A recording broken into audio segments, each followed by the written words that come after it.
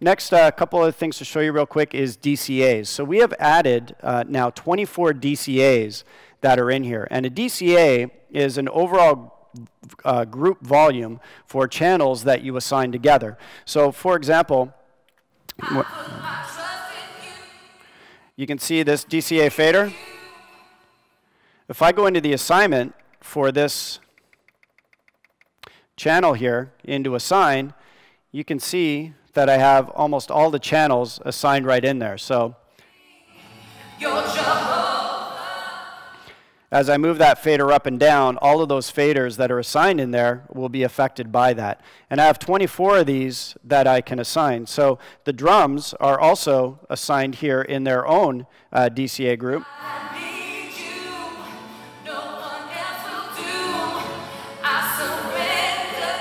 Sorry, bad part of the song to show you, but I can adjust the drums. Even though the drums are already part of this DCA group, the drums can also be affected individually by this DCA. So you can use those as you need to. So if you needed all vocalists or maybe just background vocalists grouped onto different DCAs, you can do that. And you can see up here, it gives you a little legend, just so you can have a very quick visual reference as to which channels are assigned.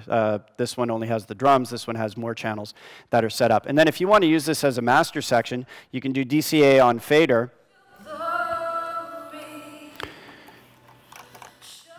Okay, and then you have your DCAs on faders here.